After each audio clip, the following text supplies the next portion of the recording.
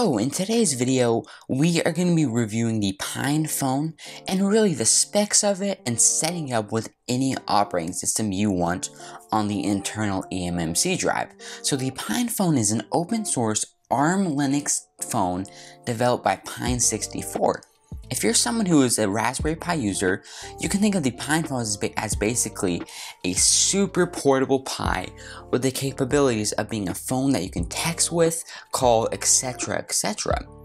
For the specs of the PinePhone, for the CPU, we have a 64-bit quad-core 1.2 GHz ARM Cortex A53 chip. For the GPU, we have the Mali-400 MP2 GPU chip. Mine came with a 32GB eMMC inside of it, and mine came with 3 gigs of RAM. So as you can tell from the specs, this is definitely not a high-end device, but considering it's only $200, I mean it's understandable because you're not paying a lot of money for really high-end specs. It's a cheap phone. The device is great for Linux enthusiasts and for people who want a secure phone away from Google and Apple and major tech companies like that. But mine also came with a dock to be able to connect the PinePhone to an external monitor, connect a mouse, a keyboard to the PinePhone, or even USB drives. So as you can tell from the PinePhone so far, it has a lot of capabilities, and we're going to take a look at those in this video. So now we know what the PinePhone is and what kind of specs it has, but if you look over on the PinePhone operating system list, you see there are tons of them. You might be like right now, which one should I use? Well, that's what I'll be showing you right now. So there are tons of different Linux distros available for the PinePhone, and I mean lots and lots. People love developing things, and they really have done a good job with the PinePhone. So in my opinion, the best way to find the best distro that supports your needs is to test out the multi-boot image developed by Magos. It's been a game changer for me since it's so easy to test out all of them individually. So it's basically something like Berry Boot or PinOS for the Raspberry Pi, but for the PinePhone with lots of operating systems already pre-installed. You don't have to download each of them, they're already right there on the same SD card. You can go through them individually, test them out, and see which one fits your needs and which one you think has the best performance. So after downloading it from the Magos site right here, I will leave a link to it in the description. Click download.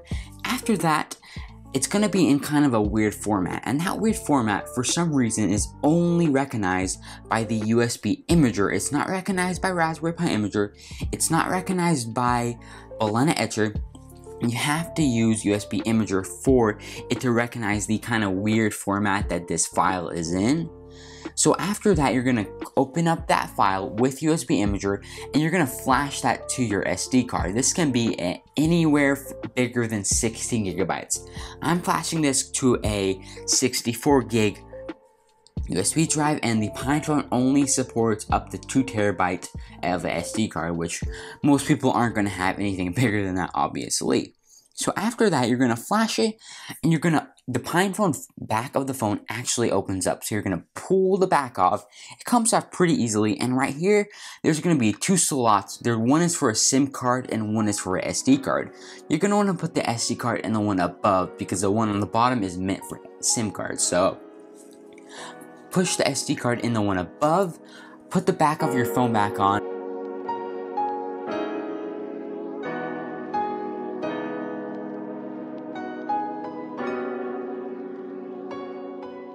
If it has charge, hit the power button, and bam, you should have the multi-boot image on your PinePhone that easily. It should work pretty easily. And so here we can literally look at boot into any one we want. So before choosing the one you want to daily drive, I'd recommend going through all of these, test out the ones you like the most, and then after that, in the later part of this video, I'll be showing you how to install that one you like the most onto the integrated eMMC drive on your phone, so you won't have to use that SD card anymore.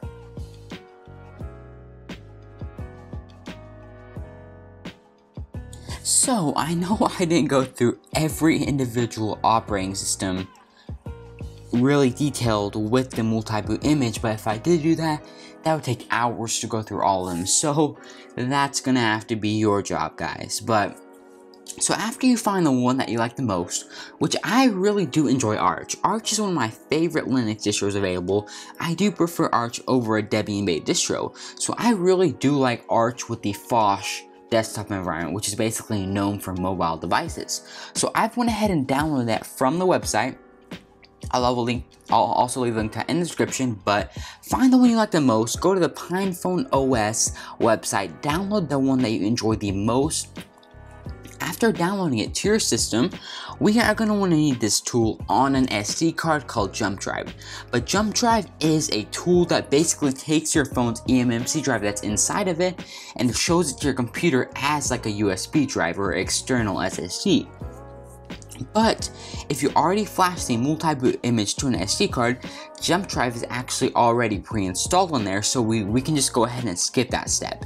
So if you have the multi-boot image already installed on your phone, leave it there, you're good. So after that, we're going to want to plug in our cable from our phone into our computer. After that, you're going to open up the multi-boot image, scroll down till you see the Jump Drive, boot from the Jump Drive, and your phone will automatically recognize your phone's internal eMMC as a USB drive. So now we're ready to install the operating system. So open up Balena Etcher, choose the Arch or whatever operating system you're using, then choose your phone's internal eMMC drive, hit flash. That thing can take a while because I just never got really good speeds with flashing to the internal eMMC, but after it's done, unplug it, take the SD card out of the back of the phone, and put the back of the phone back on, boot from it, and bam, you'll have whatever operating system you wanted on the internal eMMC of your PinePhone that easily.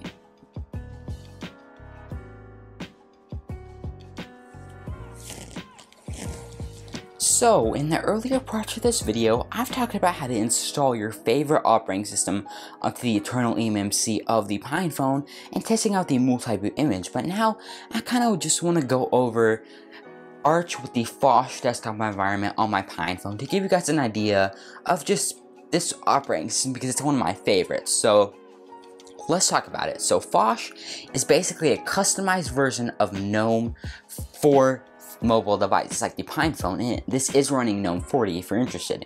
If we open up settings, we can go over to about, and you can see that this is GNOME 40.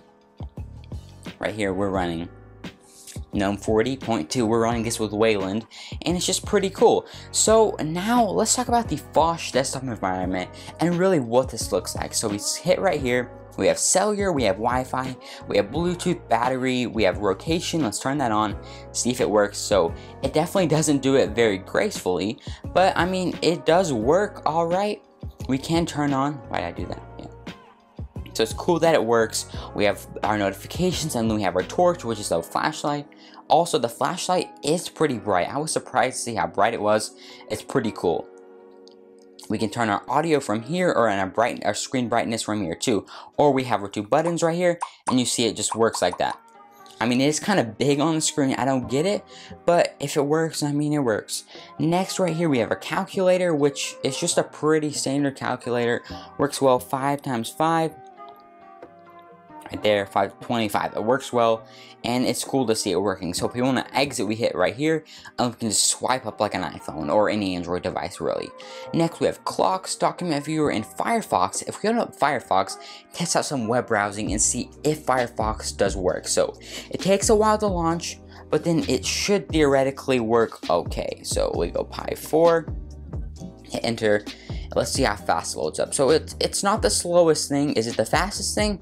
Definitely not, but it seems to load up all right. If we click on something like here's the Raspberry Pi Foundation, and we click right here at exit, and I mean, it definitely, the scrolling and everything is a bit hard, but it is working, and that's kind of what matters. And it's just, this is a development device. It's really not meant for daily use right now, so I can understand why it's like this. So if we exit back, we can go over to youtube.com and test out some video playback and see if YouTube actually will work on here. Because I personally haven't tested YouTube yet, actually, so I'm not sure if it is gonna even work. So let's go right here to, where's Big Buck Bunny? Click right here for Big Buck Bunny. Big Buck Bunny. I know I'm not spelling it right. I have a hard time typing on this keyboard for some reason. I don't know. So right here we have Big Buck Bunny. It's going to probably be at like something really low, like 360, 480p. And our speaker right here, we could turn up if we want. So right here, I mean, right now, what are we at? We're at 360 right now. So if we wanted to put this in picture-in-picture, let's see if it works. Huh. Picture-in-picture is actually working, kind of. That's pretty cool to see picture-in-picture working on here with video. If we click on it, we can just go back, and I mean, the video is playing alright. Is this watchable? Totally. Is it going to be some awesome 4K video? No, but it is watchable, so that's pretty awesome. Close out of there. The web browsing video playback is just alright. Geary is a mail client. We have HTOP with system resource usage. Image Viewer, Lollipop Maps, Megapixels, which is going to be the camera. I do want to warn you, the camera on this thing is not the greatest, obviously, but does it work? It works okay. And we'll be seeing that in this video. So right here you see the ground right here. I mean, it definitely isn't the coolest thing ever, but it is working. So we can just do anything we like with that. Next right here we have settings, we have software, which software actually is an alright software center. So if we want anything, we go to games. A lot of them may say they don't work on here though. That is a problem I've been encountering lately, and I just don't know why. So right here we can go to this editor. Right here we click install, and it theoretically should just go ahead and install it right here on our system. So it's pretty cool. And I mean, we have our terminal. This is real Linux. You can do anything you want on Linux on this small ARM Linux device. How cool is that? So yeah, this is Arch Linux on the PinePhone with the Phosh desktop environment. I could totally go a little bit deeper, but this is all I'm going to go in this video. And this is one of my favorite operating systems for the PinePhone, and I would really recommend it for you guys to check it out yourselves if you do want a PinePhone, or if you're thinking about getting a PinePhone. So this is Arch Linux with Phosh.